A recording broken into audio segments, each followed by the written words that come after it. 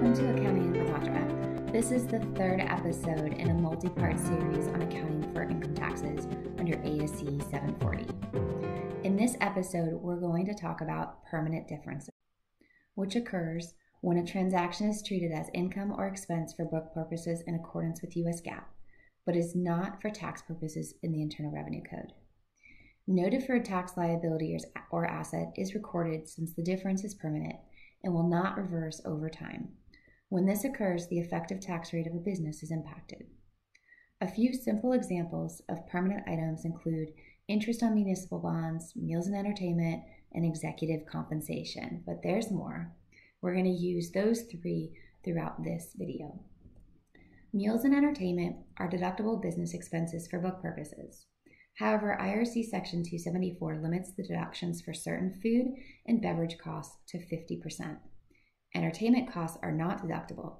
The non-deductible portions are added back to income for tax purposes. This creates a permanent book tax difference. Compensation is a significant expense for companies. However, the Internal Revenue Code limits the amount of expense taken on a tax return for certain highly paid employees. Additionally, when companies choose to pay their employees with stock options, the value used to determine expense for book purposes is estimated at a different date and using different metrics from what is used for tax purposes.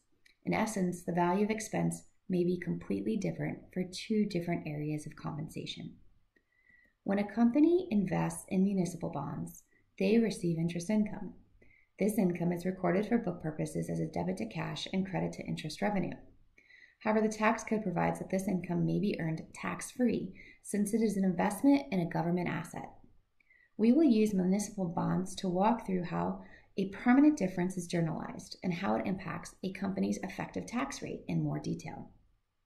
Let's assume a company receives $10,000 in municipal bond interest for the year, and book income inclusive of this interest for the company is $110,000. When preparing the annual tax return, the company would reverse the $10,000 and only record taxable income of $100,000. This income will never ever be subject to tax. As such, book tax expense should not include taxes on this income. The company would credit income tax payable to the IRS for $21,000. No deferred tax asset or liability is recorded, and the plug to tax expense is $21,000. Having a portion of income never subject to tax, therefore, reduces the overall tax rate of the company. Out of $110,000 of earnings, this company's $100,000 is subject to 21%, and the $10,000 is subject to 0%. In other words, this company pays $21,000 of tax on $110,000 of earnings, resulting in an effective tax rate of 19.09%, not the 21% statutory rate. Most large companies have both temporary and permanent differences. They compute taxable income to get their payable, quantify their cumulative deferred tax liability and benefit on their temporary differences, and plug tax expense to balance. They then provide, in the footnotes to the financial statements, a reconciliation between the U.S. statutory rate to their effective rate. For example, let's assume a company has pre-tax book income of $100,000. They have a $20,000 temporary difference due to depreciation during the year, and permanent difference related to non-deductible entertainment expenses.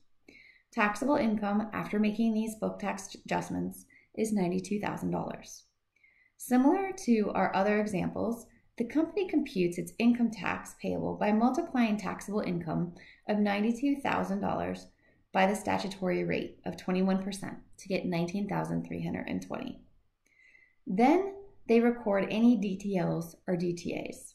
In this example, the depreciation deduction creates a future taxable item. So 21% times $20,000 gives us a difference of $4,200. It will be a credit to deferred tax liability. Finally, tax expense is plugged as a debit for $23,520. The effective tax rate in this example, comparing $23,520 of tax expense to book income of $100,000, is 23.52%, not 21%. The permanent difference created a higher tax than expected. We can reconcile the difference by isolating the impact of the permanent item. Book income at 21% would have created a tax expense of $21,000. The permanent item resulted in additional tax of $2,520. If you divide the $2,520 tax to book income of $100,000, it equates to a 2.5% tax impact. Adding the two taxes together and the two percentages, we get back to our calculated tax expense at $23,520 and a tax rate of 23.5%. Permanent differences, valuation allowances, changes in tax rates, items subject to a preferential tax, state and foreign taxes on earnings are all examples of items that can impact the effective tax rate of a company, and to the extent material, should be considered in a company's reconciliation, similar to how we just itemized the permanent difference. Thank you for listening to Accounting with Audra on permanent differences under ASC 740. If you have any additional items you would like made easy, please feel free to leave them in the comment section. And consider subscribing to receive updates when new videos are posted.